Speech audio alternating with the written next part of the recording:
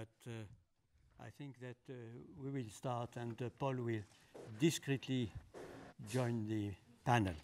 So let me say that I am very moved to be here because I was the first president of the ESRB at the moment where we were starting the ESRB as an immediate new institution created immediately in the crisis and from the crisis. And I have with Francesco Mazzaferro a lot of good memories and tough memories on the creation of the ESRB. It is a great privilege to, Paul, you're welcome just here if you wish. It is a great privilege to introduce this panel, which is a very, very, very important one in terms of quality and experience and vision of the members. So let me only mention the fact that Pablo has been in the ECB as advisor of the executive board, as director general, and is now governor of the Central Bank of Spain and chair of the Basel Committee. So with an absolutely central vision of what's going on and what's going on not only theoretically but operationally.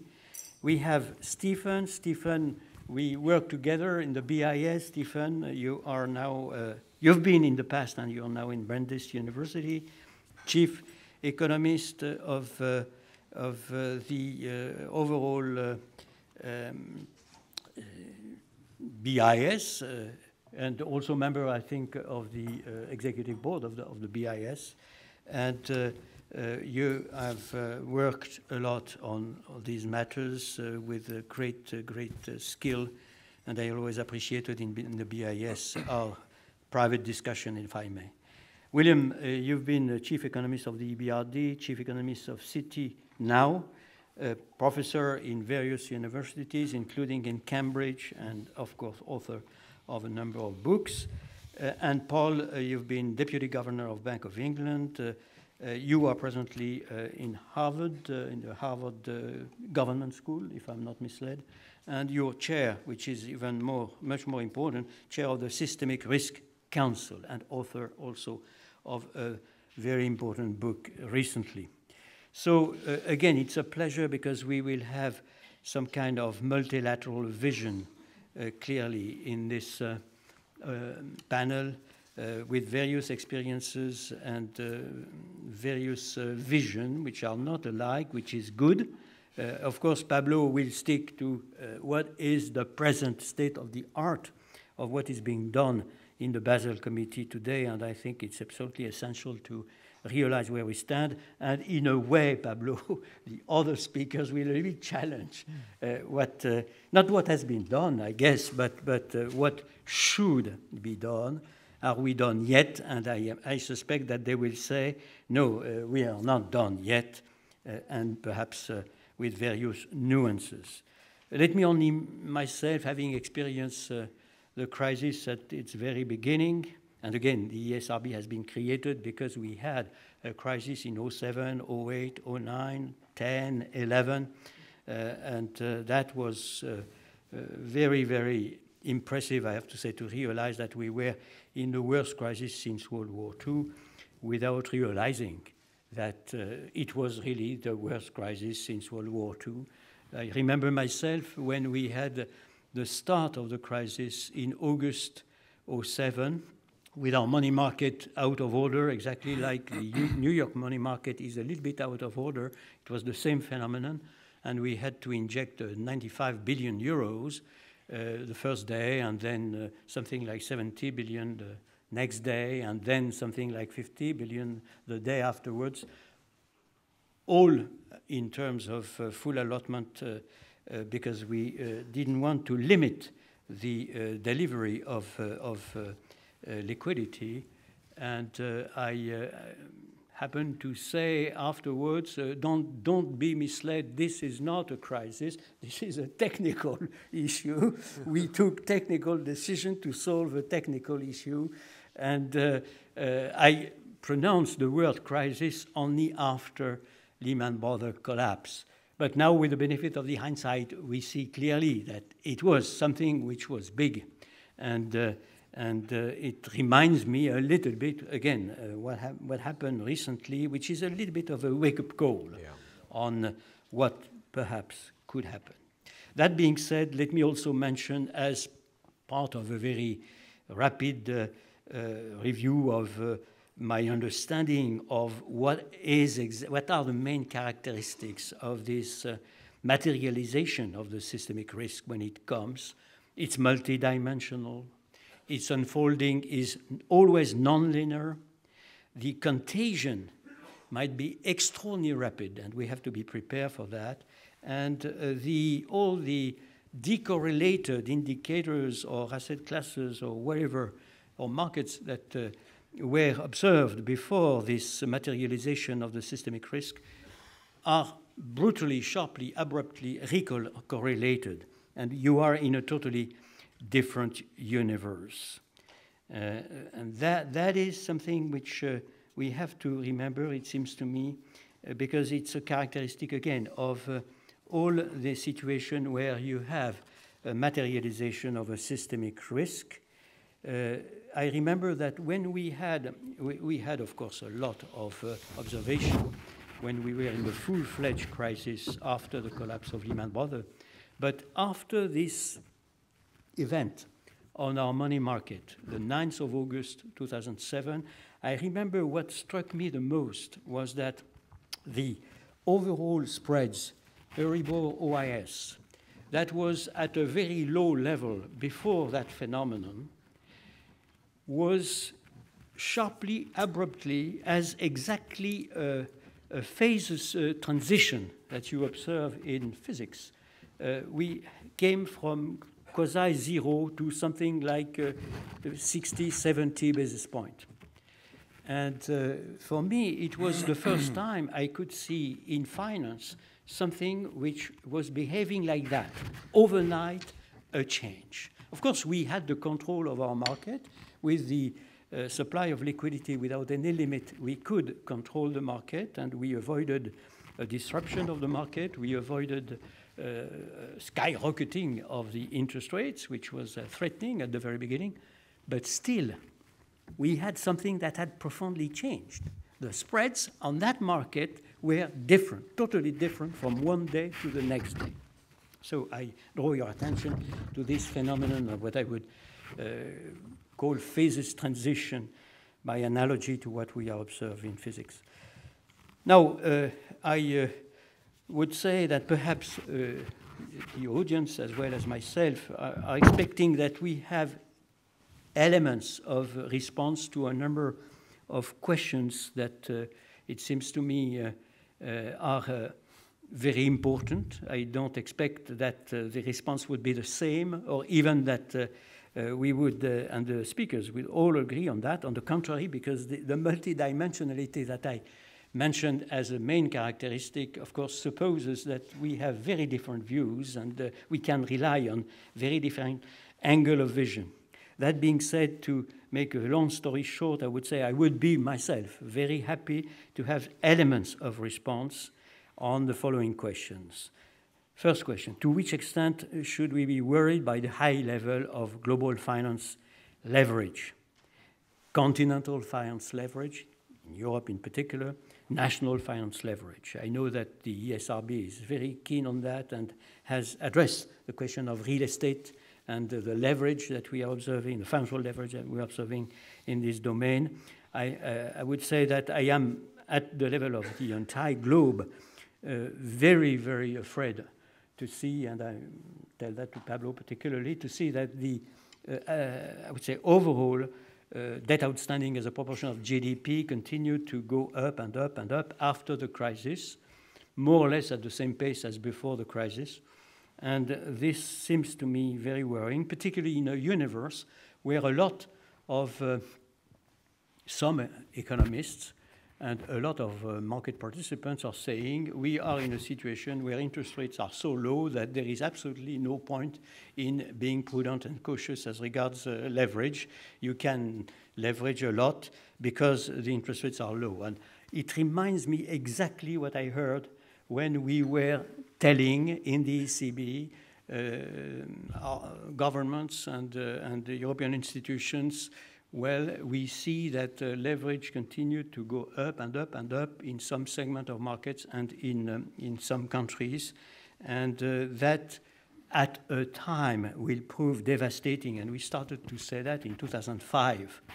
At the time, we were not heard. And you might remember that in 2003, even the big countries in Europe decided to reject the Stability and Growth Pact as it was at the time. So I don't insist more, but this is a very important point, it seems to me. You discussed already a lot on shadow banking. It would be my second question. Does shadow banking in structure as well as in size now constitute a systemic threat for financial stability? I am very, very impressed by what has been already said, but do we have the regulations, the prudentials that would permit to take control of the embedded risk of materialization of a systemic risk that are in this 120, 130 trillion dollars that are in the global market in the form of other financial intermediaries? Another question, which is a regular question, is the global implementation of prudentials correct, fair?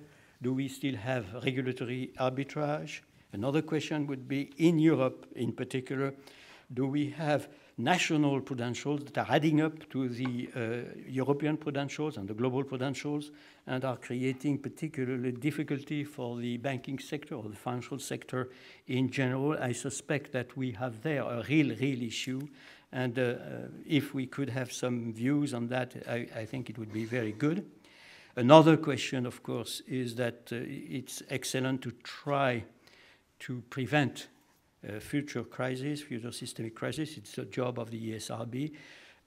Are we equipped to deal with the crisis? Are we equipped to have an appropriate crisis management when the crisis comes? The crisis can take various forms, of course, but we are sure, we don't know when, that there will be a recession in the US. We are sure, we don't know when, that at the time probably we'll have a recession in Europe by way of contagion. We are very sure that we would have market corrections at a certain period. We don't know when, of course, all these phenomena will happen, but are we equipped to deal with them, not to speak of, I would say, more dramatic or demanding crisis? Another series of very important questions, but of course we are limited in time. I would be very interested to hear more on the embedded procyclicality in the system. Are the accounting rules perfect or pro-cyclical in some respect? Are the rating agencies perfect and well controlled or potentially pro-cyclical in many respects? Are our prudentials carefully non-pro-cyclical? And there are a number, of course, of other questions, including, and that would be my last remark, the question which is very important to know, and I think that academia has to work a lot on that, which kind of new emerging properties are coming from the financial system, the global financial system, with the combination of IT and technology surges on the one hand, and the globalization on the other hand, which might create new phenomena. We discovered clearly that immediate contagion was a new property of the system in 08, 09. We did not realize that things could go that rapidly. We also discovered that sudden stops were things that could happen. And we were not really prepared intellectually to accept sudden stop. And as I already said, phases transition, even without sudden stop, but overnight abrupt change of the functioning of segment of markets or entire markets was also something which was, in my understanding, coming from the new combination of globalization and very intense utilization of IT and new technologies. So these are a set of questions. Again, as I said, we are privileged because we have an extraordinary panel, and I will give immediately the floor to Pablo if he wishes. Yep. I will go there, yeah, because I think it. Yeah. You prefer to be? Yeah. I will So many thanks, Jean-Claude. Well, many thanks, President. If you allow me, for those who have worked for you, you will, of course, always be our President. And also, let me thank the ESRB Secretariat for the organization of the event, of this conference, also for the invitation to participate on it. So as Jean-Claude was announcing, I will take profit of being the first speaker, and I will try to do the easy part, which is making maybe first at least a quick summary of what it has been agreed on in terms of the financial sector reform during the last decade. Although, contrary to what Jean-Claude said, I will also try to do some challenge of my own. So in this slide, what you have is I've put a list of the main post-crisis reforms, Basel III mainly, but also additional global bank reforms taken by the Financial Stability Board in particular. Let me go very quickly through it, but I think it could be helpful in order to put into context the remarks that will be made later. So these reforms encompass first higher minimum capital requirements. This we all know. A revised definition of capital with a greater focus on truly loss-absorbing capital through common equity tier 1 in particular. The explicit introduction of a macroprudential dimension, I think this is particularly relevant in this context, of course, and in this conference in particular, most notably through the introduction of capital buffers, and some of them are also listed in the slide. A comprehensive review to the risk-weighted framework was done with basically two aims. First, to enhance the robustness and risk sensitivity of both the standardized and also the internally model approaches, and second, also to incorporate new risk. Some of them are also listed in the slide. The introduction of a leverage ratio requirement to complement these risk-weighted capital requirements and to act as a safeguard against unsustainable levels of leverage. A revised large exposures framework to mitigate excessive concentration risk was also agreed, and this also incorporates a macroprudential dimension on it by imposing tighter limit for intra-G-SIB exposures. For the first time, we now have a set of international liquidity requirements covering the liquidity coverage ratio and also the net stable funding ratio. In addition to all these Pillar 1 revisions, the committee has also substantially revamped its Pillar 3 disclosure requirements, which now cover a broader set of risk and a broader set of information. And of course, we cannot forget that the Financial Stability Board has complemented this reform by introducing a set of total loss absorbing capacity requirements for G-SIBs. So, I guess we all agree that these reforms have translated into a global banking system which is now more resilient than it was in the past. And let me just give some numbers to illustrate this point. So since 2011, CET1 capital resources for international active banks has increased by 85%. Banks' holdings of high-quality liquid assets have increased by over 60%. The average Tier 1 leverage ratio for banks has increased from 3.5% to 5.8% in the same period. The average CET1 risk-weighted ratio has gone up from 7.2% to 12.7%. And of course, we have also to take into account that the Basel III reform is in a transitional period still, and we have the transitional period till 2022, so these numbers are likely to continue to increase over the next few years. So, this is what we've done. The question that Jean-Claude was making in his introduction was, to what extent is this enough or not?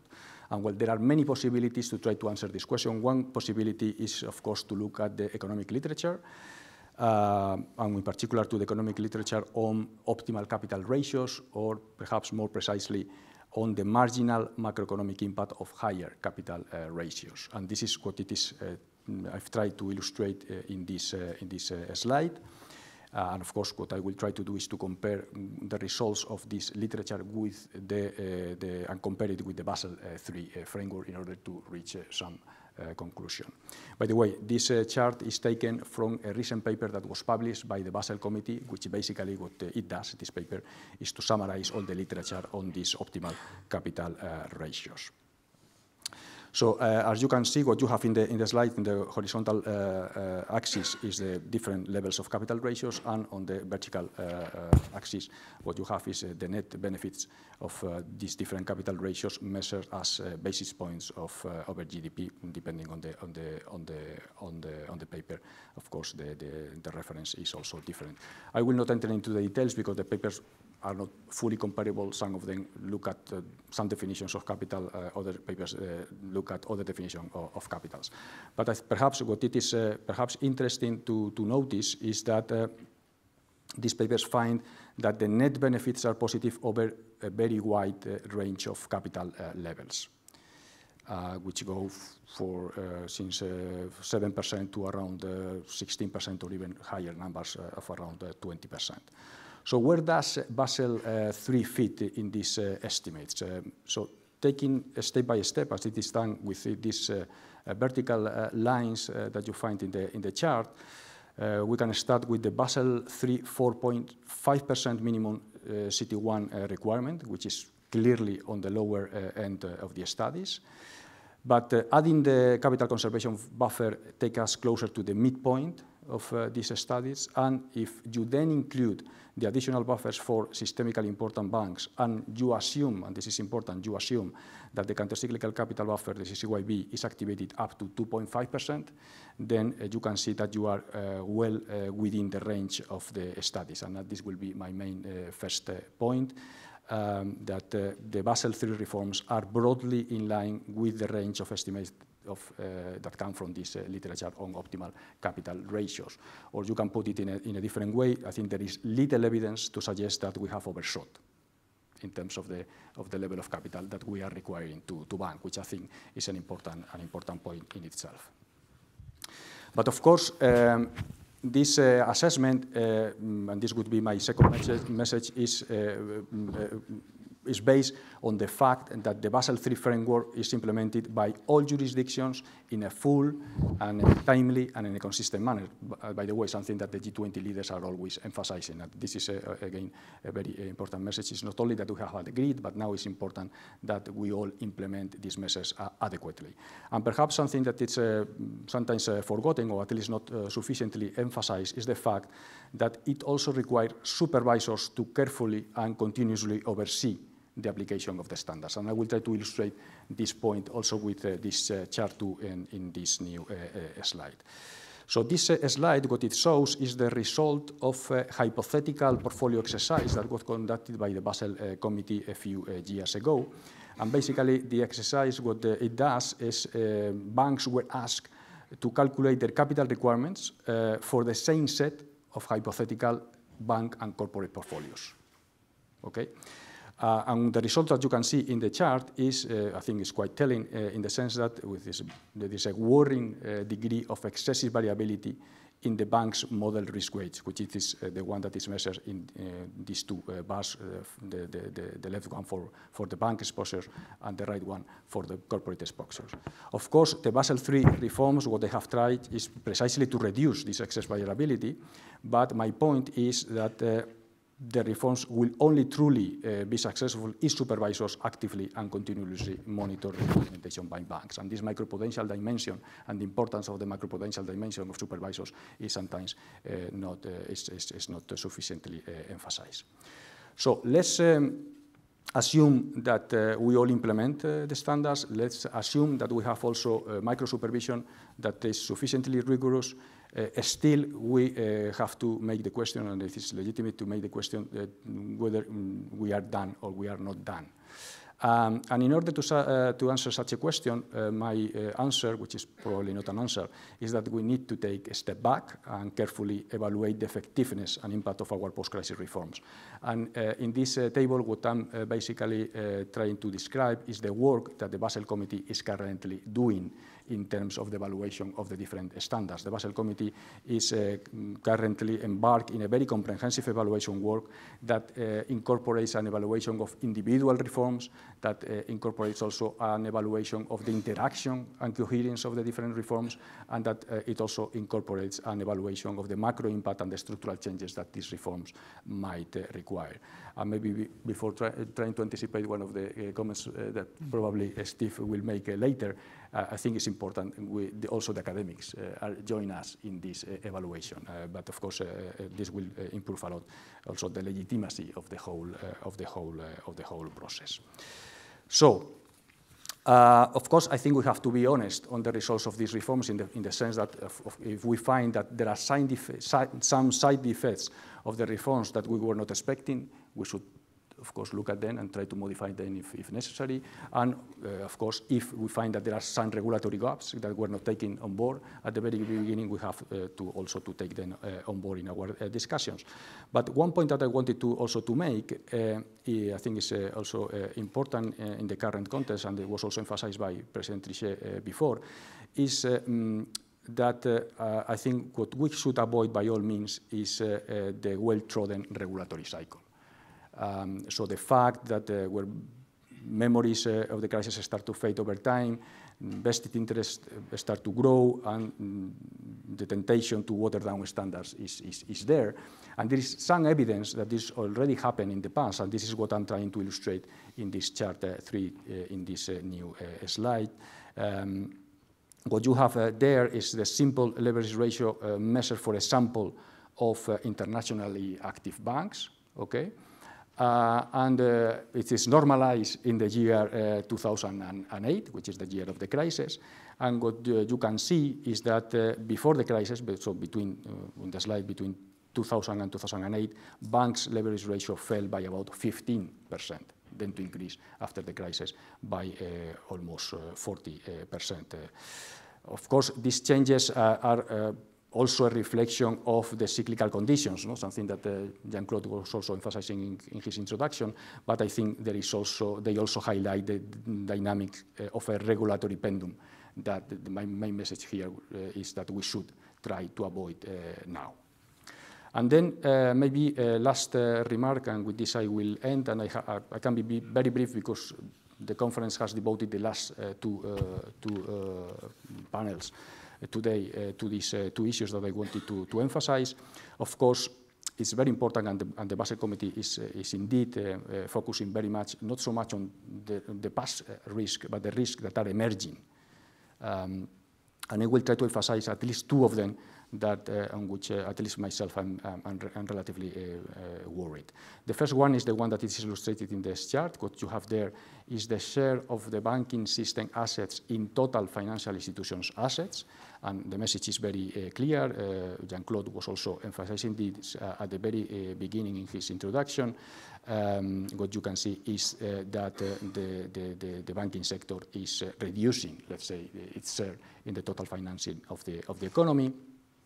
And of course, this means that we have to ensure that risks are not migrating to the shadow economy, to the shadow banks that are subject to less stringent regulations, as we perfectly know.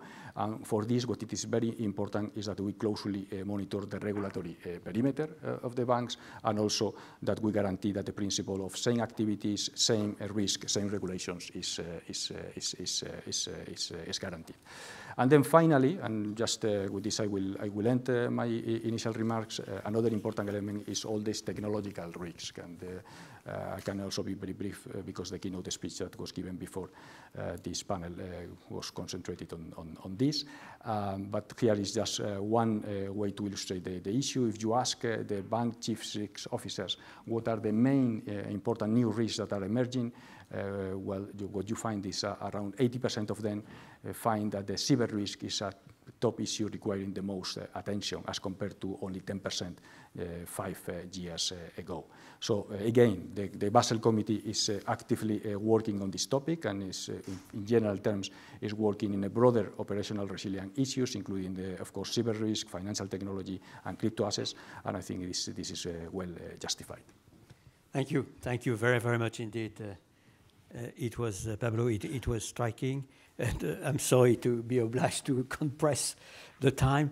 Let me only mention also, because it came in the occasion of the crisis, that the Basel Committee was the privilege of the industrialized, advanced economy for a long period of time, and then it opened up to the emerging systemic countries. And so that it is really a global entity today, and that is one of the major lessons of the crisis.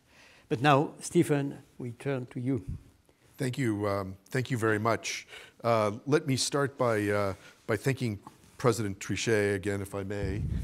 And also, I think that what many people in this room may not know is that, at least in my mind, you and your role as chair of the governors and heads of supervision that oversees the Basel Committee are in many ways responsible for the fact that Basel III exists today. So I think we all owe you tremendous thanks for that. And having seen that close up, I could tell you stories, I could tell everyone stories about President Trichet's role as in that, and how I really truly do not believe we would have this agreement today without your incredible work.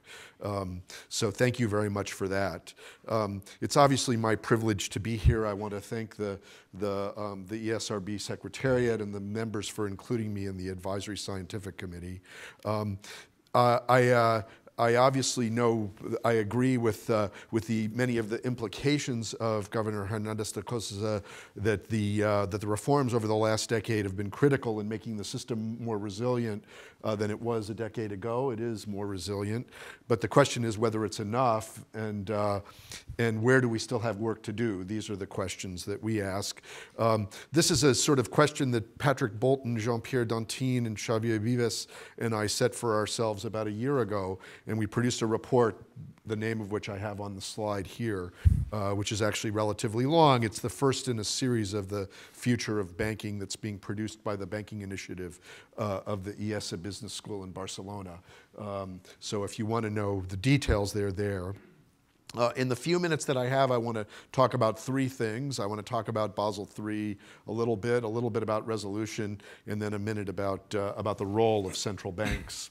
So first of all, here's the picture which has the data that Governor Hernández was mentioning. Here you can see the rise in both the risk-weighted capital ratios for a consistent set of banks that comes from the twice-a-year quantitative impact studies of the Basel Committee. And the red line is the equal weighted leverage ratio. I'm a regular reader, I seem to have time on my hands, of the quantitative impact studies. After you've been reading for as many years as I have, you sort of know where to turn in the things to look for the critical bits. What's very troubling in this is actually the downturn at the top that we're seeing now. I think that what we're seeing is some evidence of forbearance, and it's fairly uniform. This is a global, these are global numbers. But in looking at this, I wanted to emphasize that there's been this big increase and there's also been a huge increase in requirements. The Basel Committee changes, which you heard about just a few minutes ago, have dramatically increased requirements. It sort of looks like they've only gone up from maybe 4 to 7 or 8 or 9, but they've gone up way, way more than that because of the changes in the definition. Absolutely. And so I think it's important to understand that Basel II, if you compute it on a Basel III basis, had a risk-weighted requirement that was vanishingly small, below 1%. Below 1. I would say, probably even less than that. Yeah, so here I think there's been serious progress. The question is whether or not the new levels of capital are enough, and have we overshot? And here I think that we want to think about two things. I don't have an answer to the question. One of them is that we've created these requirements for subordinated debt, which are really quite stringent. And so in many ways, we've substituted higher, instead of having high capital requirements, we now have subordinated debt instead. Now, maybe we should change, for my own taste, we should change the balance a bit towards capital, which is really the ultimate absorber of losses as well. And so I think we haven't done quite enough here. I'm going to talk about liquidity requirements for just 1 minute, and if you'll bear with me, these are completely new, and in terms of the construction and implementation, I would say that we're really finding our way. There was some discussion of that by one of the prize winners earlier, where there's theoretical work that's ongoing. I have a very simple balance sheet construction that I want to show you. So if you look at this simple example, I want to think about a stripped-down balance sheet of a banking organization where assets can be divided into just 2 categories. They're either liquid or they're illiquid. I should be able to do this for anybody. Then I can also, I mean, yes, there's degrees and stuff, but let's just assume we can do this. And then assets, so assets are liquid or illiquid, and then I have liabilities, and liabilities are either runnable or stable. Again, I should be able to do this. If they're off-balance sheet exposures, for all of you that spend your life worrying about those, we'll convert them to on-balance sheet equivalents, and we'll put them in there somehow. Okay, so the Basel III framework has 2 liquidity requirements. It has something called a liquidity coverage ratio, and then the net stable funding ratio. Again, one of the prize winners mentioned this. One of them says liquid assets have to be greater than runnable liabilities. The other one says illiquid assets have to be less than stable liabilities. Well, this is all great, except for the fact that there's a balance sheet identity, and the balance sheet identity tells you that assets equals liabilities. That's sort of inescapable.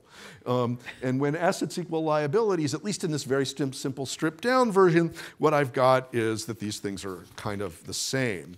I mean, exactly the same. Okay, so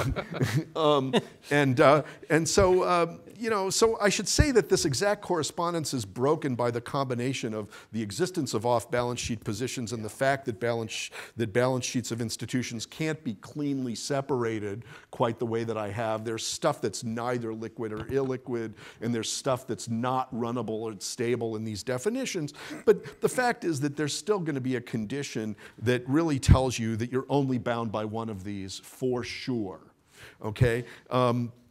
And so the question really in my mind is whether we need both of these. When we look at liquidity requirements, I think we should be thinking pretty hard about how they're structured. I understand how it is that the 2 primary capital requirements are binding different bank business models. If you come to me and say, why do I need a risk-weighted capital requirement, and why do I need a leverage ratio requirement? I said, well, you know, I've got these guys, and some of them have housing loans that have really low risk weights, and I kind of worry about them, and maybe, you know, and then there are these other guys out there that, so I can talk about that. I can explain the behavioral reasons for that. I can't do that here. Now, maybe it's just my lack of imagination, but I think that we have a job to do, and we have a job to do as part of what Pablo said, as part of our evaluation, our post-implementation assessment. We have a job to do, and I think we have a really big job to do on the liquidity requirements in understanding what they're doing. And right now, what I would tell you if you asked me is, we only need the liquidity coverage ratio. We just need to make it work properly. And it probably doesn't work quite properly yet. So there was a discussion, so in asking, President Trichet asked about this as well, asked about non-banks. There was a whole discussion of non-banks earlier this morning, because as Richard Portis said, we're not allowed to call them shadow banks anymore, because I guess they've come out of the shadows. I use it. They've come out of the shadows, though. That's why they're not shadow banks. So that we know that when we try to control an activity, people try to find a way to move it outside the perimeter of regulation, and they're often successful. That's just that's just the way it works. This chart provides some information from the Financial Stability Board's monitoring exercise, and what it shows you is that globally banks have declined in importance while non-banks have increased. So the non-banks are the yellow things basically. Now, interestingly, there's a lot of regional variation in this. Banks have actually slightly increased in importance in the United States, where they were small to begin with. They've decreased in Europe.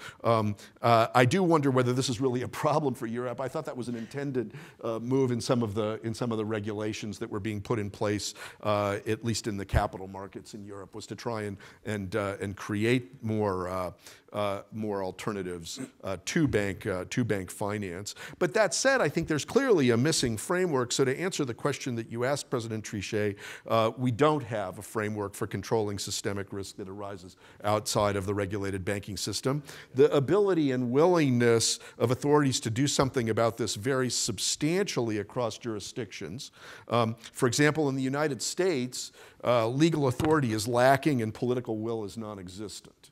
Okay, so in the United States, it's like we're dead in the water when it comes to this. In some jurisdictions, you have much, much better systems. But what we need, I think, is we need 5 parts. We need data.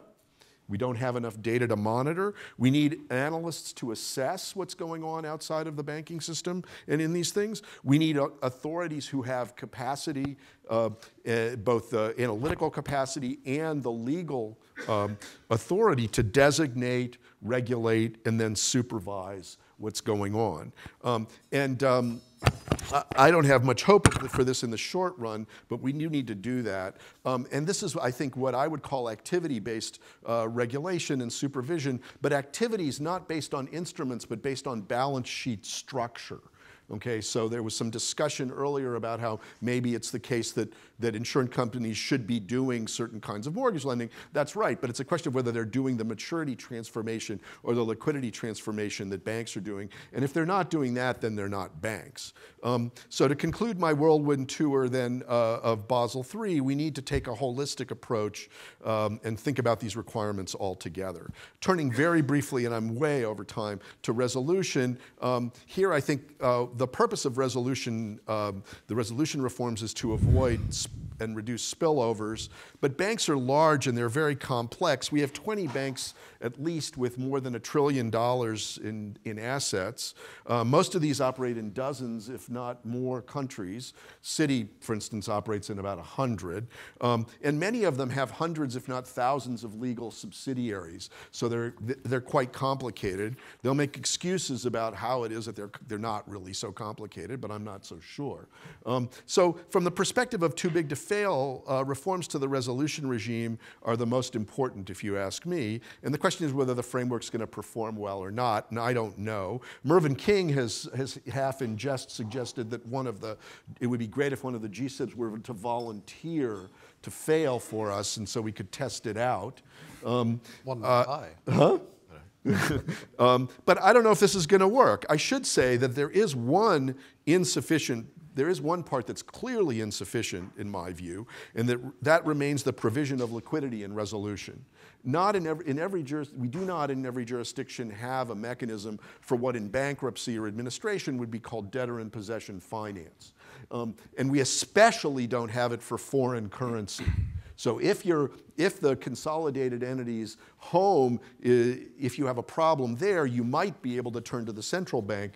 But if what you need is liquidity in another currency, it's harder to see where you're going to go. So I think that's a very, very big hole, if you ask me. I mean, maybe the SPOE, the single point of entry stuff, is going to work. I hope so. I think it's a great idea, but we do need liquidity provision.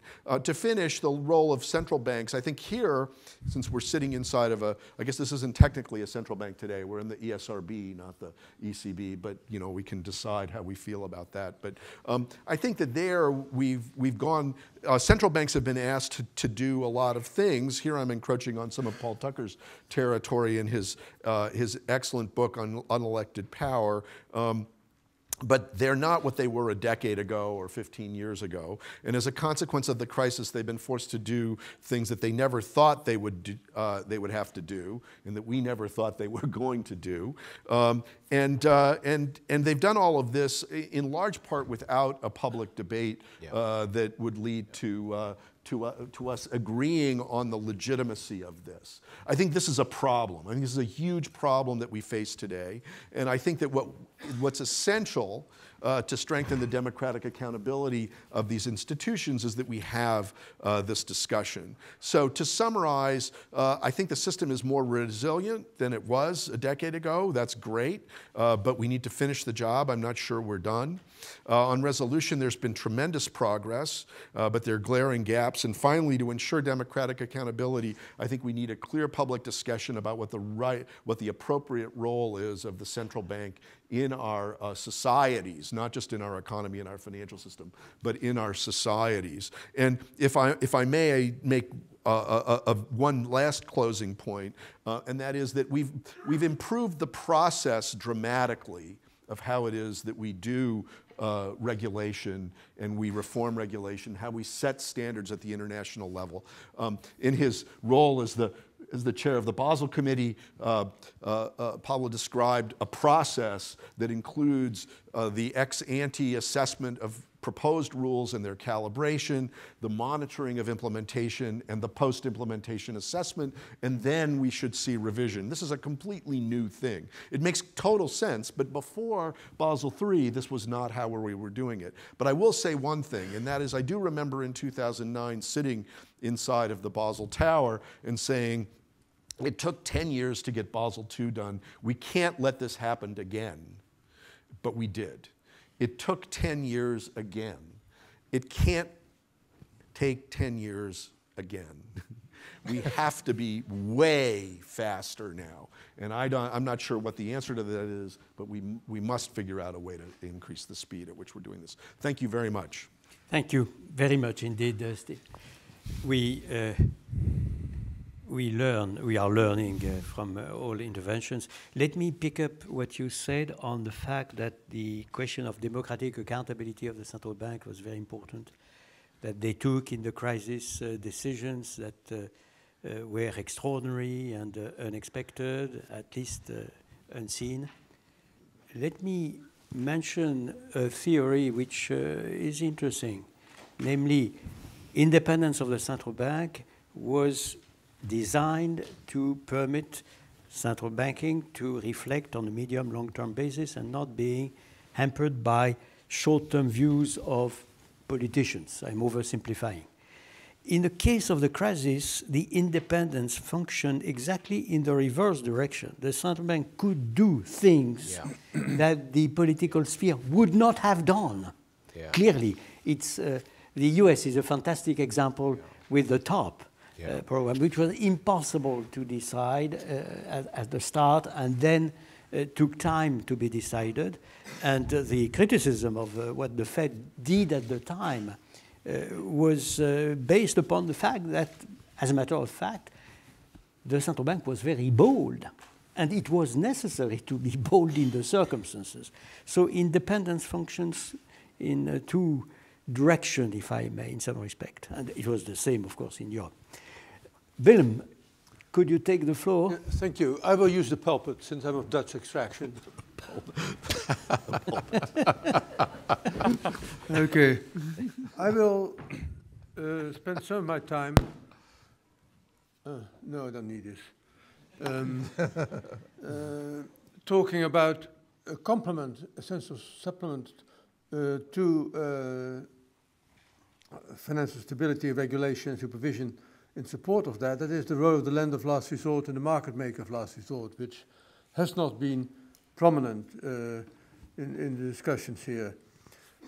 Just very briefly, as regards the regulations concerning capital adequacy under Basel III and for Solvency II for insurance companies, they've mitigated the worst capital deficiencies for these institutions. I'm assuming here that the finalized Basel III reforms agreed in December 2017 will actually be implemented in full. We still have to see that. And so it's very important to have the addition of the leverage ratio as an additional constraint on the size and composition of the balance sheet, because banks continue to use inappropriate proprietary risk models to compute risk-weighted assets, and one should never trust these calculations. Despite the presence of these countercyclical capital buffers, I think the net operation of the Basel III system is still likely to be pro-cyclical. Something that we have to address.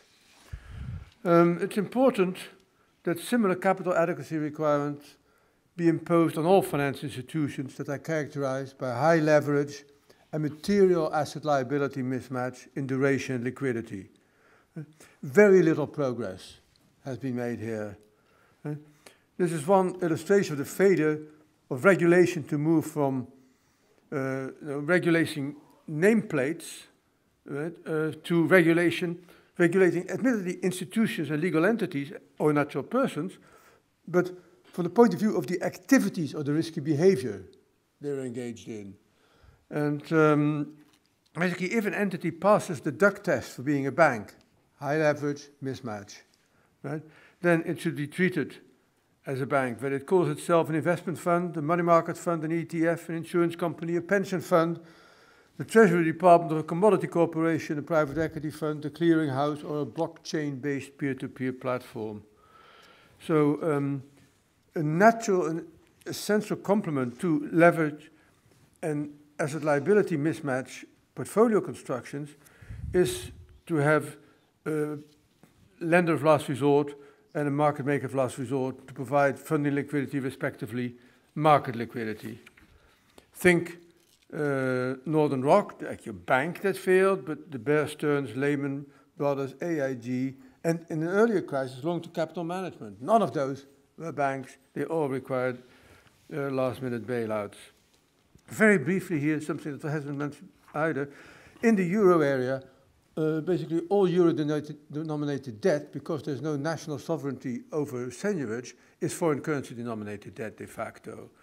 Ergo, own sovereign debt continues to be treated as safe when risk-weighted assets are calculated for euro area banks, banks everywhere, in fact. Many sovereign obligations are subject to non-trivial credit risk and should be weighted accordingly.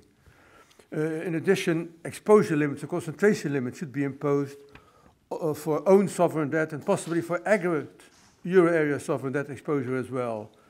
There's no reason at all why Europe should wait for the rest of the world to come on board to some FSB-sponsored initiative here, because the situation in the euro area is unique because of this absence of sovereign control over seigniorage. Finally, then on this capital issue, financial engineering approaches to safe asset creation, securitization, pooling and tranching should be encouraged through appropriate regulatory treatment of these instruments. I don't know why there is more action on that. It's not something that is hard to do. For me, the defining moment of the great financial crisis came when the Fed created the swap lines with the ECB in December 2007, and within 1 year with a dozen other central banks. They were heavily used between September 2008 and January 2009, with volume speaking as 585 billion. Right? It's quite extraordinary. Without these swap lines, much of the European banking system would have been destroyed during the great financial crisis. The Fed effectively acted as global lender of last resort. It is disappointing, and I'm worried about this, that during the taper tantrum of the summer of 2013, the Fed did not extend swap lines to the central banks of the emerging markets who were in the eye of the storm. Yeah, I agree. And I very much hope that the Bank of England has access to all the necessary swap lines if a no-deal Brexit materializes. Yeah. Again, we have to hope that in the next financial crisis, the Fed will be willing and able to act in this manner again. In the absence of the IMF taking on a larger role, which I think is unlikely, the only pseudo global lender of last resort is the Fed.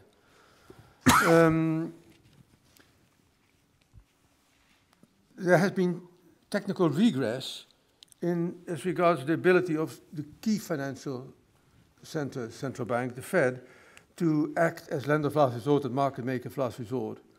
Under Section 10A of the Federal Reserve Act, emerging advances to groups of member banks, extraordinary financial support, that is to member banks that have no access to adequate collateral, can only be provided by a Federal Reserve Bank to groups of 5 or more banks in its district.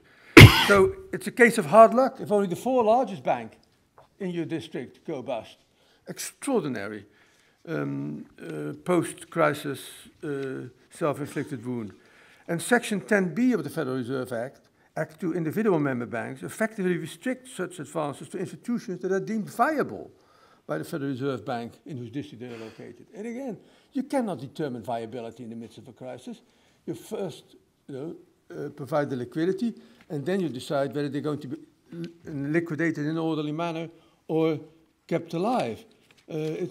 So there has been a weakening of the lender of last resort and market maker of last resort capacity of the most important central bank in the world. Of course, the quid pro quo for unrestricted lender of last resort and market maker of last resort authority is full openness and accountability for all financial and other interventions by the central bank in its proper time. I recognize there has to be a lag, 6 months, maybe a year, between the date of the central bank financial intervention, rescue, and the date at which all relevant information about the operation is in the public domain. But there can be no compromising on the principle of full openness and accountability. And central banks have a terrible record here. The Fed had to be forced by a court case to provide information on how it's bailed out AIG and other large corporations. Again, not a proud moment. Liquidity. Liquidity is a public good. When there's optimism, confidence, fearlessness, and trust, almost every asset can become liquid. When there's pessimism, lack of confidence, fear, and mistrust, almost nothing is liquid. Funding liquidity shortfalls trigger distressed sales of assets that result in the financing of market liquidity for these assets. Only the domestic currency obligations of the central bank are the ultimate liquid assets in the worst case. Now, the purpose of banks and most other financial institutions is financial intermediation. Central to this are maturity transformation, liquidity transformation, and risk transformation. And this should not be impeded by silly restrictions on liquidity. Liquidity has to be provided by the lender of last resort and the market maker of last resort on a routine basis. I know the Fed has forgotten how to do this, apparently, judging by its advantage in the repo market for the last week. But it is important that we do not request, as the NSFR request, which is a affront to economic reason, which requires the available amount of stable funding to exceed the required amount of stable funding for a 1-year period of extended stress. We're dealing with a 1-year period before a lender of last resort can get its act in order. This is completely crazy. So I'd say do away with the NSFR. The LCR is innocuous. It really forces you to hold no more than the liquidity you'd hold anyway for ordinary commercial reasons. Now, two final remarks, which are not directly related to this, but the regulatory implications of climate change are surprisingly in the vision field of many leading central banks.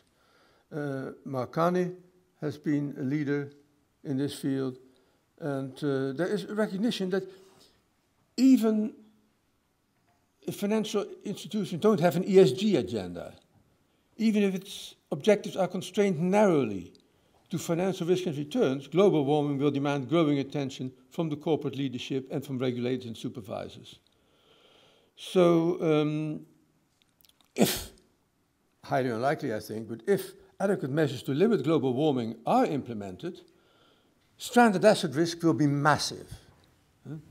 Should, as seems more likely, global warming proceed apace, the massive physical damage that is likely to be the result will challenge the solvency of financial and non-financial entities that are exposed to it, directly or indirectly, whether through insurance and reinsurance or through cat bonds and similar instruments. Some progress has been made in this area, but I think it ought to be a standard element of any corporate risk, including financial risk analysis. And then finally, on cyber risk, it is clear that the prevention and mitigation of cyber risk, both accidents and attacks by private and state actors, is becoming an integral part of policies and regulations to maintain financial stability. The implication of cyber risk is that there's a growing need for socially inefficient but socially necessary redundancy or duplication in our financial arrangements. Yeah. And I think we have to be prepared to make real sacrifices on the cost and the prima facie efficiency side to get this redundancy and duplication. I'll stop here. Thank you. Thank you. Merci. Thank you very much, Willem. Indeed, it was very, very stimulating. I think that your presentation of the Fed being the lender of last resort at the global level, because we had the swap between the ECB and the Fed, could be a little bit challenge, because you could say the dollar being the global currency, there was a lack of dollar, obviously, Yes. in the crisis, which after all was born in the US. And the Fed was only taking a risk on the best central bank you could imagine, with an enormous capital, gold reserves of an immense magnitude.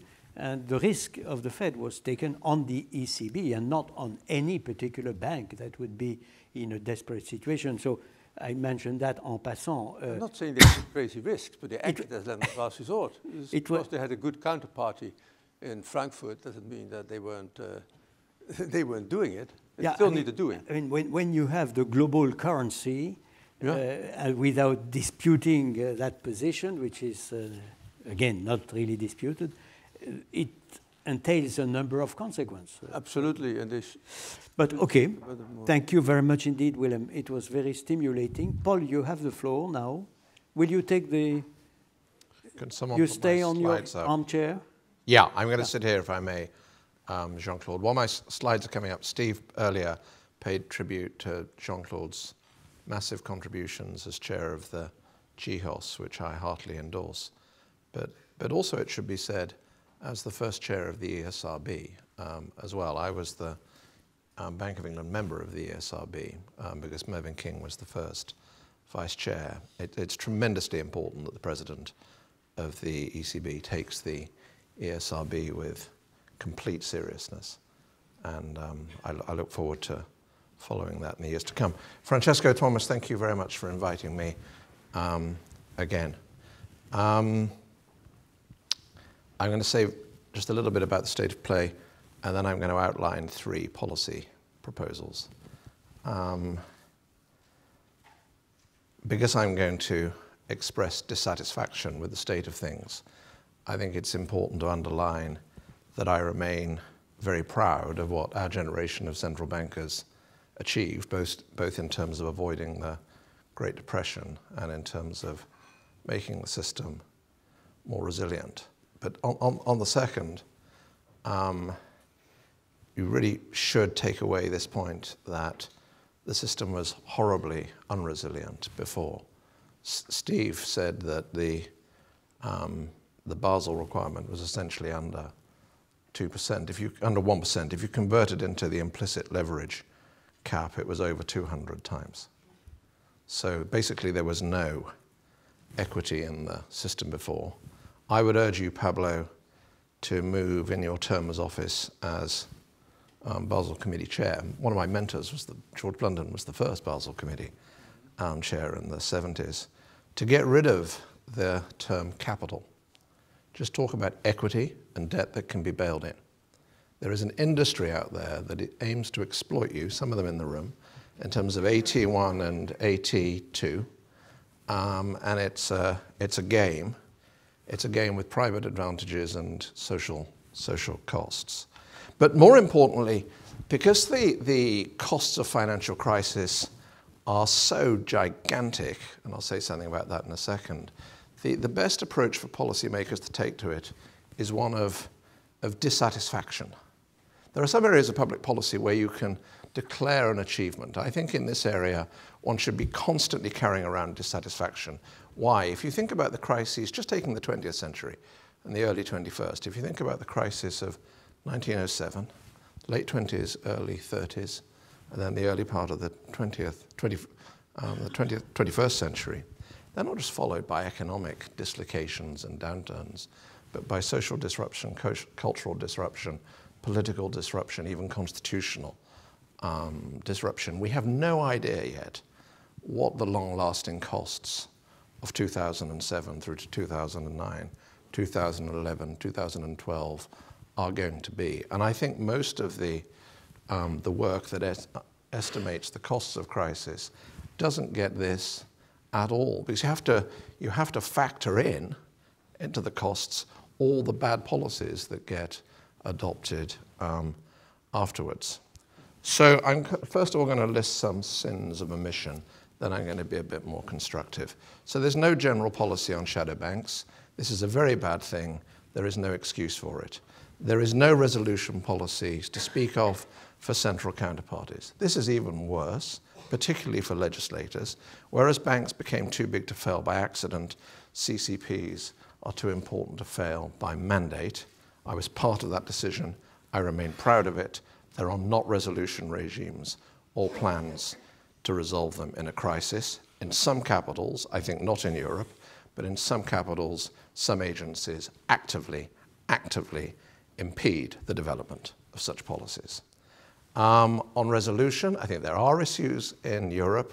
Rightly or wrongly, the Single Resolution Board has not yet established a reputation, even amongst its peer supervisors and resolution bodies, that it could live up to the challenge that it would have to face. And I believe in these SPO things. I'm one of the fathers of them. Almost everywhere, particularly in the United States, but here as well, so-called internal TLAC requirements, the things that move excess losses from subsidiaries up into holding companies, have not been articulated and properly applied yet. But the latest directive in the EU will help. In Europe, the common equity requirements do not take account of the fragilities in the macroeconomic framework. I think one can make a respectable case that where we calibrated Basel III, and essentially it was calibrated in 2011, that we didn't factor into that a world in which productivity growth was going to stay so low, and so real interest rates were going to stay so low, and therefore nominal interest rates wouldn't have as much room for maneuver. That's a world where you don't have fiscal policy, as in the euro area. You actually need higher capital requirements rather than lower capital requirements. And finally, too many of the nation states, the member states of the euro area, are too fond of forbearance.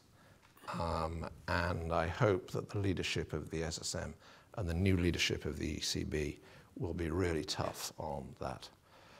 So, 3 policy proposals very briefly. The first one could be implemented nationally or at a regional level in Europe fairly quickly. The second and third, I don't think could be. The opacity in my generation of central bankers saw an incredible increase in transparency in monetary policy, which amongst other things improved the quality of public debate on monetary policy. I am reasonably knowledgeable about supervision and regulation. It is almost impossible from outside to judge when the cumulative effect of small changes in regulatory policy and supervisory policy are having a material effect on capital requirements and liquidity requirements on banks. And this gives policymakers the capacity, and in some circumstances they have the incentives, to actually ease policy without anybody noticing in the short to medium run, or tighten policy. What I would like to see is every year that the chief supervisory and regulatory bodies, ESRB could organize this for the EU, would be to announce the cumulative effect on the capital requirements and liquidity requirements of every single significant bank by name, of all the changes in regulatory policy and supervisory policy, including changes to the equations in stress testing models, which is kind of one of the games. One of the games is those equations, what the effect of that has been. The second thing I want to say is, and this would take longer, that one of the ingredients of good policymaking when the political window closes is to have your ideas ready for when the political window reopens. The political window may not reopen for 2 or 3 years. It may reopen next month if there's and therefore one has to, here's what I would like to see. I think we should move to a world, this is second stage reform, move to a world where policymakers are clear about which liabilities for asset managers, which assets are going to be safe, for those of you that are economists, in the kind of Holmstrom sense of safe assets, informationally insensitive. I think that means 2 things. First of all, I think it means that banks and near banks should be required to cover 100% of their short-term liabilities, say going out for a year, with the discounted value of assets that can be taken to the central bank in the discounted window. So to be clear, that could sound a bit like the LCR. No discount for retail liabilities because of stickiness, because they're not sticky in a serious run, 100%.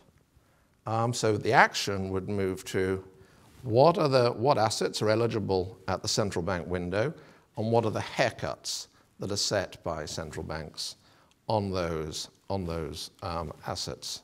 Now, Willem may disagree with this. That is not going to work.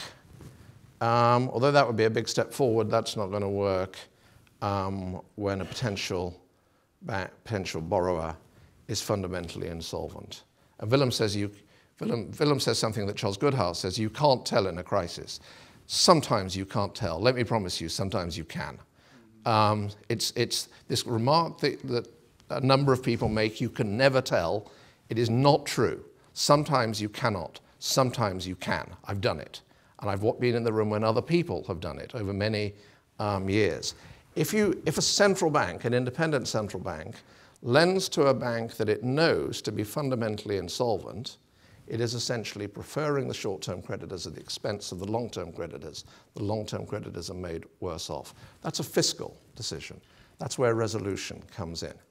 So we have a resolution policy, which I think is good, but I would, where when equity is ruled out, wiped out, the losses should go on these bonds that can be bailed in.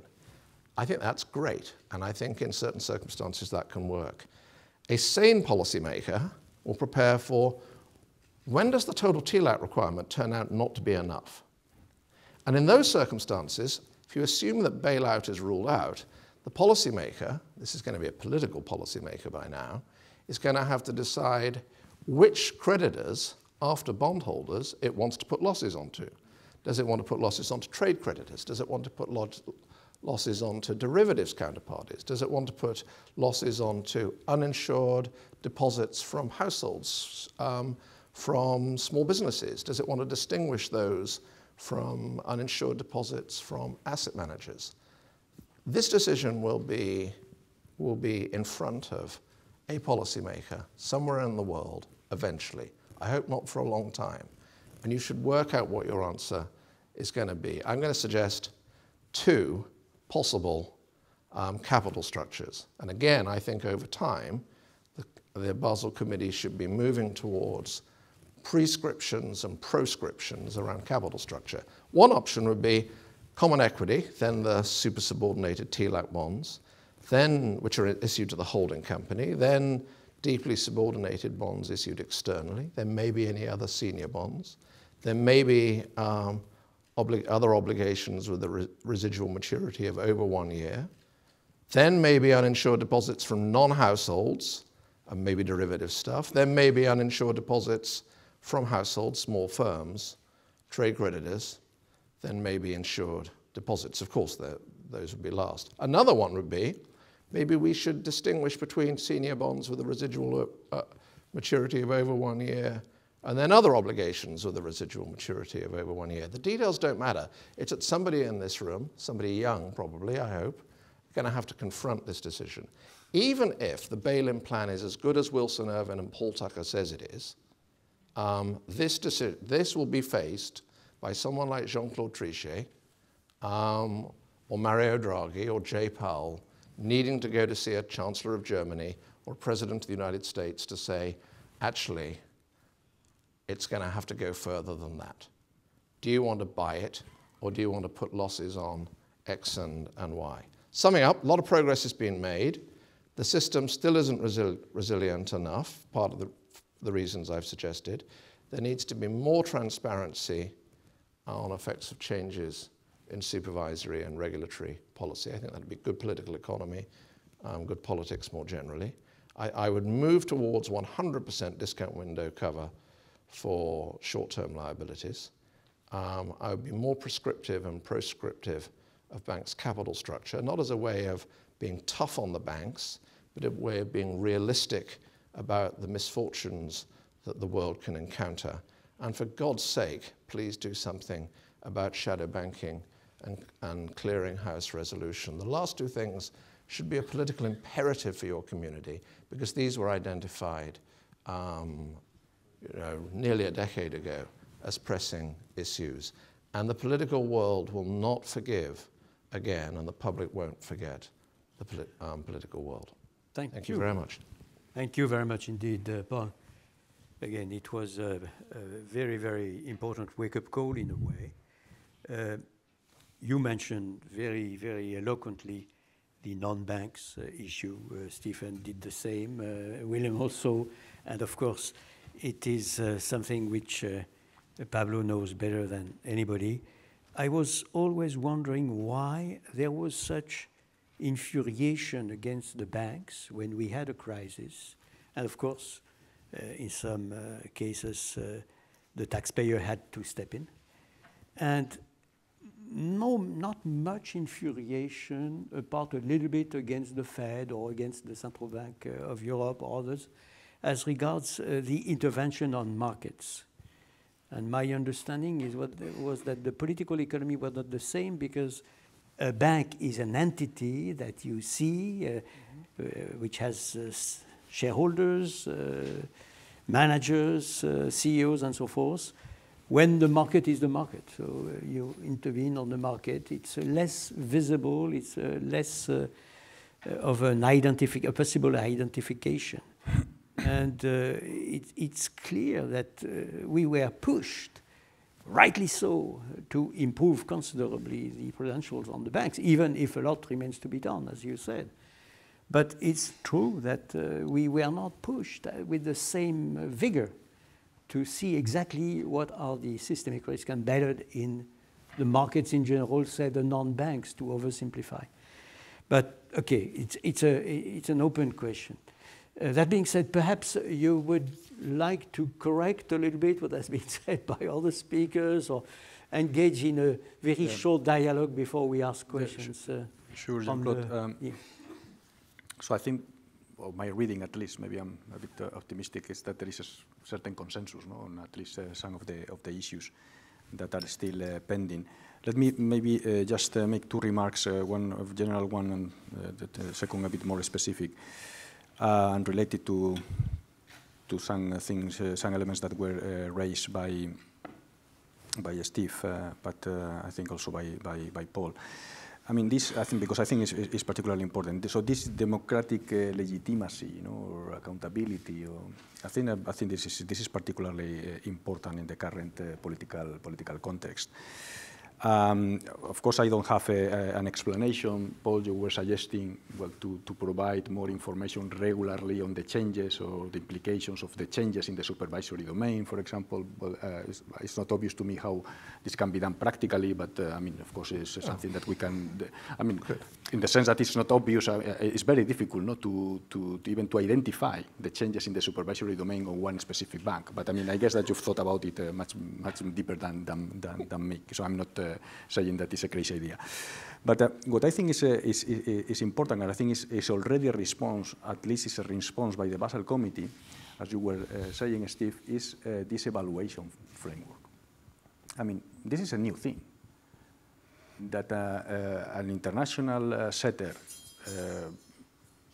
enters into an evaluation program for the following years, which basically the main principle is that it's questioning the reforms that have been approved within the Basel Committee. I think it's already something that I think it improves a lot the accountability, at least if we do it in a very transparent and honest way. And of course involving the academia, as I was also emphasizing in my remarks. And then just a second comment on this LCR and SFR issue. But you were also emphasizing this, Steve. I mean, it's true that there is an issue there.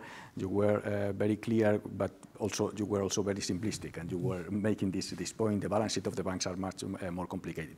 In the end, this is an empirical question. Okay, so we did some exercises at the Basel Committee, an internal exercise looking at the banks, because of course, if it is redundant, what you would expect is that banks meeting the LSR will also meet immediately the NSFR, and this is not the case. Okay, there are a group of banks that meet both of them. There is a group, which is the majority of them, around 85% of them. There is a small group of banks that do not comply with the LSR, and there is a small group of banks that do not comply with the NSFR. But of course, what it is important is you get the data and you can make the test yourself. Stephen, just directly on that point, I'm aware of that, and but I think that what the logic of these simplistic, oversimplified balance sheets tells you is they tell you that you can then reform the LCR to make sure that this happens. So there just needs, you really only need one. Two very quick comments. One of them, I think maybe back more to your original questions, President Trichet. The first one is about real concerns that I have. I think that technology and finance is increasing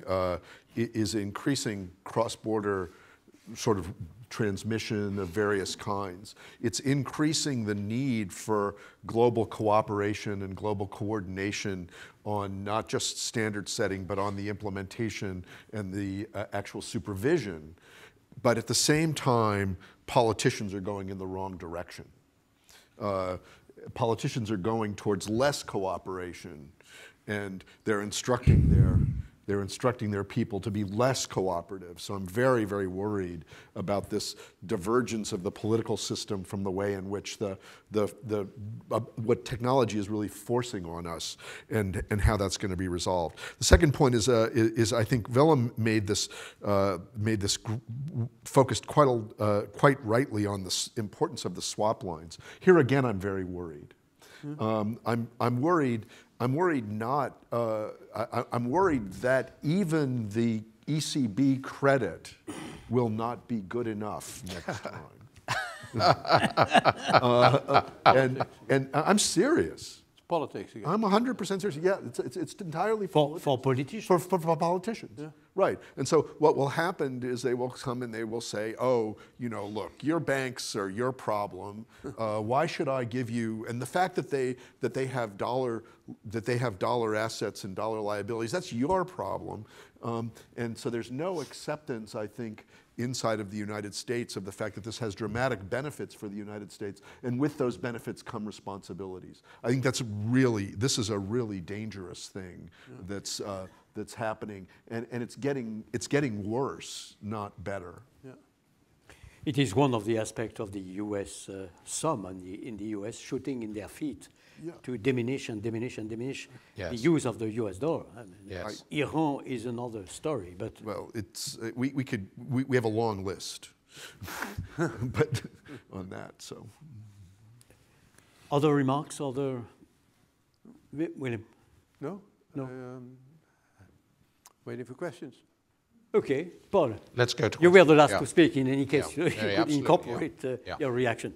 So, who wants to ask a question? Please, madam.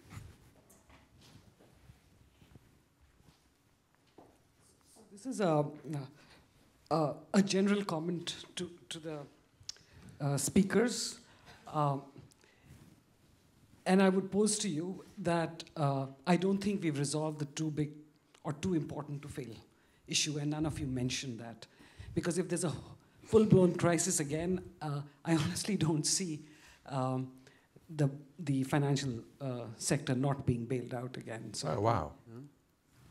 Paul mentioned that, but you want to respond? Yes. Well, she's not done. One of the comments. And that was to both Willem and Steve. Willem mentioned that the IMF could be called upon during a global financial crisis, but we all know that we simply don't have the sufficient resources. And that's why what you said is absolutely correct. The swap lines would be great if they were indeed extended to emerging markets. And there was a lot of pressure put on the US, for example. There was a lot of study done by ourselves and academics which showed there are spillovers. First, the US said there are no spillovers, so we did a lot of work, proved there are spillovers. So then the US came back and said, okay, we can only take it into account if there are spillbacks to us. So then the US, the Fed did some studies, and we did too, and we found there were very little spillbacks. So even if, see, what you say is not true, or is true, it's a separate issue that, if they don't find, even if they were well-intentioned politicians, but if they don't find spillbacks, it's not going to happen. Okay, could you respond a little bit or comment on the comments? On too big to fail, I don't know whether you take this view of it, but lots of people frame this question as though it's binary. We either have solved too big to fail or we haven't solved too big to fail. And I think this is an absolutely fundamental problem. And I must say some leading policymakers have encouraged this way of thinking about it. Think about it as circles of hell. And some crises are worse than others. Mm-hmm. And when I was devising the bail-in plans, what I had in mind was that the Prime Minister of my country or the President of the United States, the Chancellor of Germany, their only sane choice wouldn't be bailout. Before I left office in 2013, late 2013, I made a speech in Washington where I very prominently said that I sincerely believed that already then the US securities dealers, if they failed, could be resolved through bail-in without the whole world financial system falling apart. I still believe that. I think if your organization doesn't think this, it needs to set out in detail with the Bank of England and with the Federal Reserve and the FDIC why that is so. And I think that you also need to invite those of us that are, including, if not me, people like Andrew Gracie, who are real experts in this field, and ask us to evaluate your work. I doubt very much, frankly, whether there lies a great deal behind assertions like that, because if they're right, you should be pressing this at G20 level and G7 level, because it would mean that everything that we have said on this panel, including President Trichet, is profoundly wrong. I haven't heard Christine say that at all over the recent years. When I've talked to David, I haven't heard him say this. So, you know, I'm challenging you on the substance, and I'm actually challenging you on the policy debate as well, because I think there is nothing more serious, and I think in that sense you're right to raise the issue. So I should definitely say this is not Let me just make let me make a very quick. Well, that's quite important for the media. The media presence. I'm sorry. IMF don't engage in direct dialogue. All right. So, Pablo and Stephen. No. Just very, very quick element to add to what Paul has said is that the FSB is evaluating the TLAC right now. So let's wait. Right. No, I think evaluation in order to give an answer, a proper answer. Well, I think where it's very easy to agree is that if one of these institutions starts to fail, that there's no politician on the face of the earth that if they believe that the institution's failure is going to bring down their financial system, there's no politician that will not bail this institution out. Absolutely. Okay? Yes. The question is, I agree with that. The question is whether or not we have a system, as Paul put it, where they have an alternative that is in fact palatable and that they trust. And that, I think, is exactly as Pablo said. The FSB and Claudia Buch, who was here yesterday, I don't think she's here today, is running an evaluation of the too big to fail. So I think that that's really where we need to go. Do we have a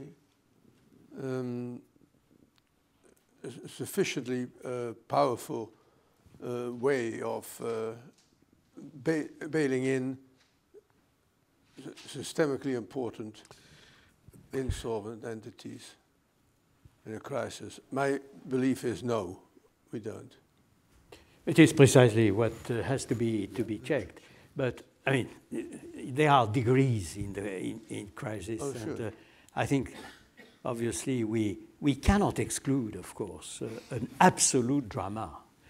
And experience has also demonstrated that whatever you have devised and designed ex ante, you find out what has to be done in the circumstances. At least it is what we had experienced in the last crisis. But if we could go up to the ranking of everything and the algorithm which permits to have some kind of consensus on the way you deal with such events. Of course, it would oversimplify the life of those who would have taken, who will be responsible for take these terrible political decisions. We had a question over there. Yes. Please. Thanks. Jack Schickler from MLEX. In a letter that was published today, Valdis Dombrovskis, who is hoping to be the next EU Commissioner for Financial Services, said the EU will implement Basel III, I'm going to quote, in a way that preserves European specificities and the diversity of the EU banking sector. Does that kind of language worry you? Does it make you worry in particular that the EU will seek to continue the loopholes it's had in the Basel system that favour its own banking sector? And what would the consequences of that be? Good questions. Pablo. Of course, I'm not going to interpret what others have said. I would just stick to what I've said in my initial intervention, is that all jurisdictions should implement Basel III in a full, timely, and consistent manner. Yeah, this is simple and clear. Okay? Thank you. Question? Yeah, in the session on the possible problems of the financial system globally that we just have, I'm a little bit astonished not to hear anything about China. I mean, we're thinking about where could the next crisis come from. We're asking ourselves, what have we achieved? What are our problems?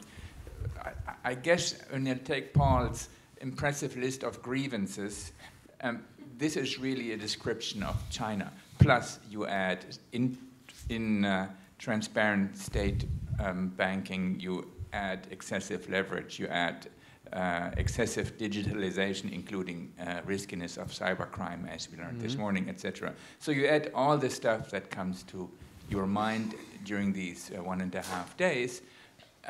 Isn't that something which should make us think about how do we address the next financial crisis? In particular, sort of a question of, is it better to do more in terms of, in fact, even more in terms of international cooperation, or maybe there were even reasons for sort of ring fencing. Let's make sure that if there's a major problem in China, it doesn't hit us too badly.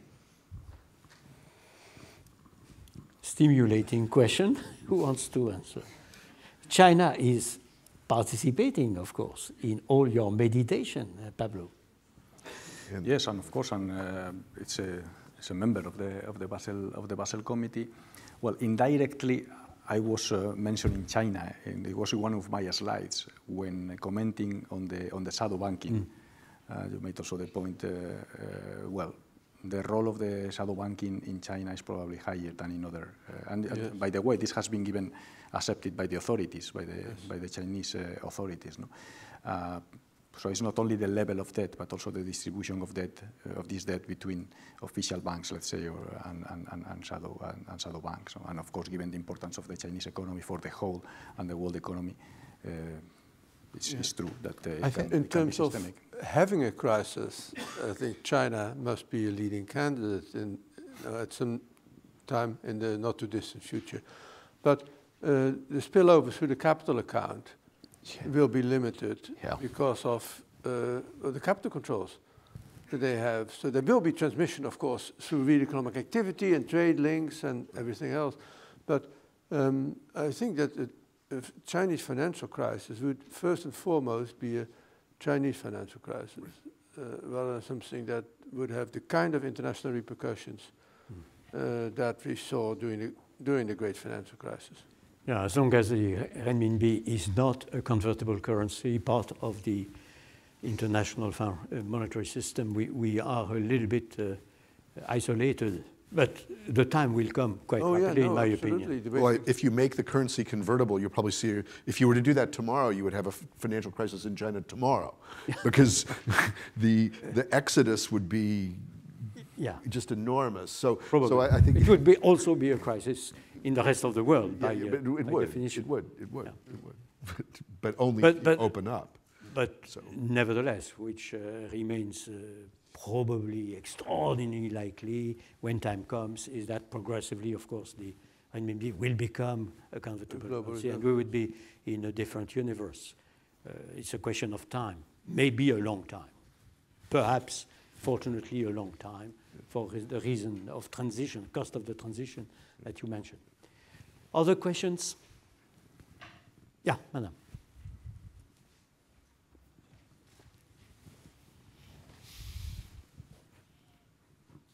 Yeah, I agree with you. I mean, we have advanced a lot. This is my idea, but I agree with Paul Tucker about CCPs. I am really surprised that we have not advanced on the resolution of CCPs, because it's not that they are big to fail, it's that they are huge to fail. And also it's not only that they are huge to fail, but if one of them fails, then the whole system, because the interconnections are so big, especially with banks, that the problems are going to be very, very big. So my question is, why do you think that we have not advanced on that? Well, I think it's partly because quite a number of important supervisors and regulators of clearinghouses have a position that recovery will always work, and that resolution is essentially unnecessary. And I think that's more in the United States, in Washington, and you can see traces of that in the response of the former chair of the CFTC to a paper that the Systemic Risk Council published on that. In Europe, I think it's slightly different. This isn't a secret, although it's not well known, I was a consultant about 4 years ago, I think, to the European Commission on the work they were doing on a directive for resolving CCPs.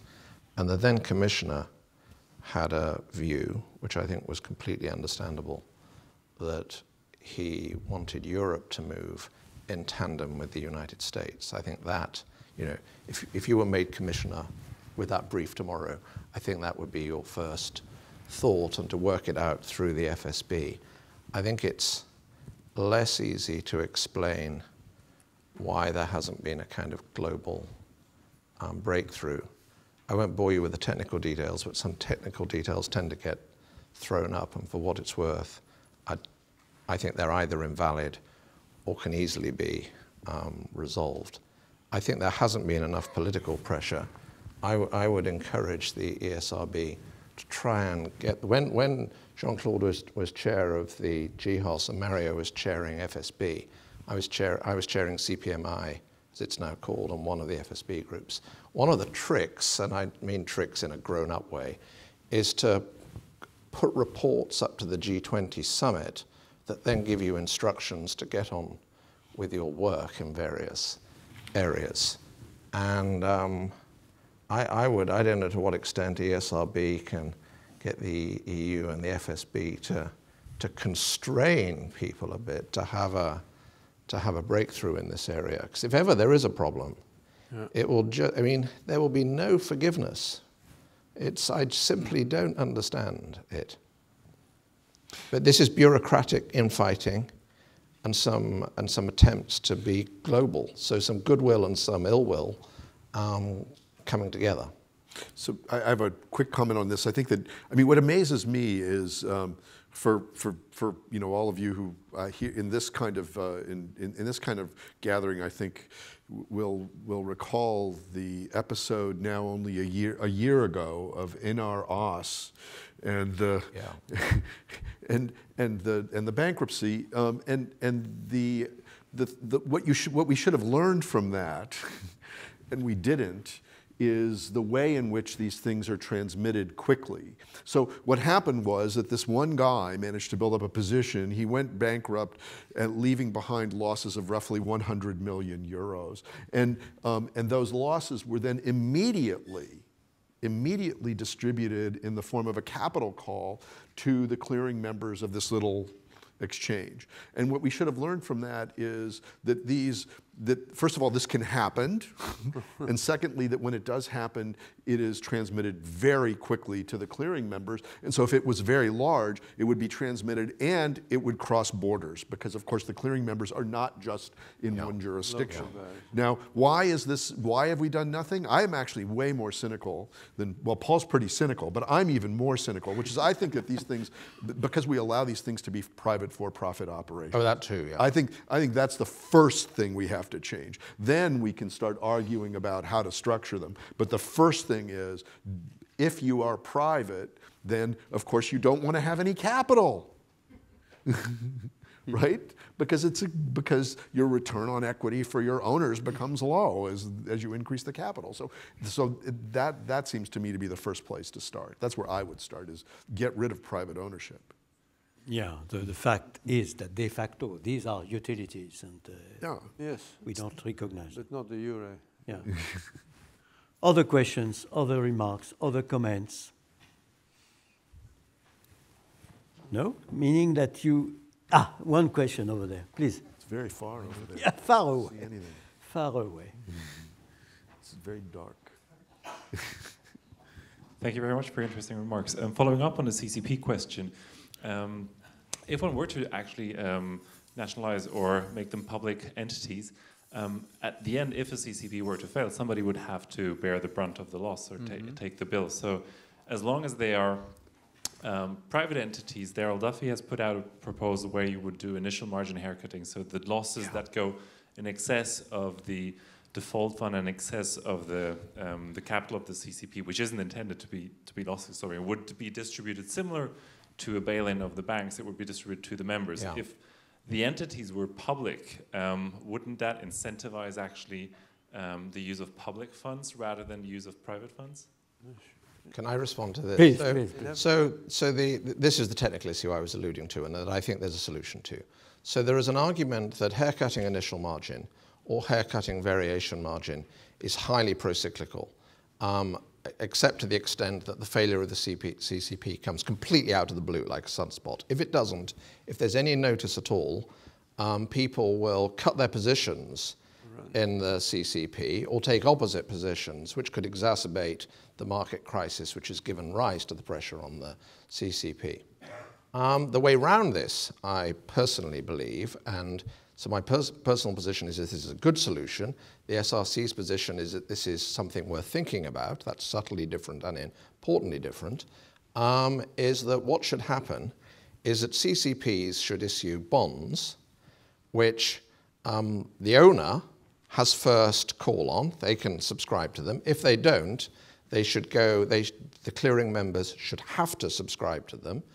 And the value of the bonds would be some slow-moving average of the initial margin positions of individual clearing members and the default members. So it's the same economics, the same financial hit for the clearing members who would become equity holders, but the procyclicality is removed because the bond is just something that they have got and can't do anything about because of the slow-moving average. I said it would be a bit technical.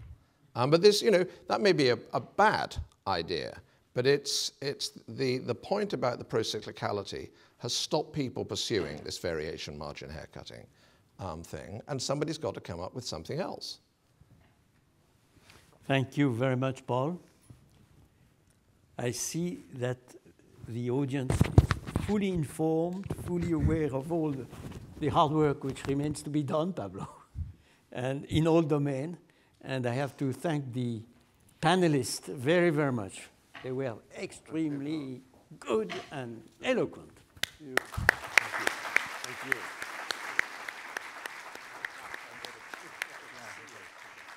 Thank you very much. Thank you very much, President Trichet.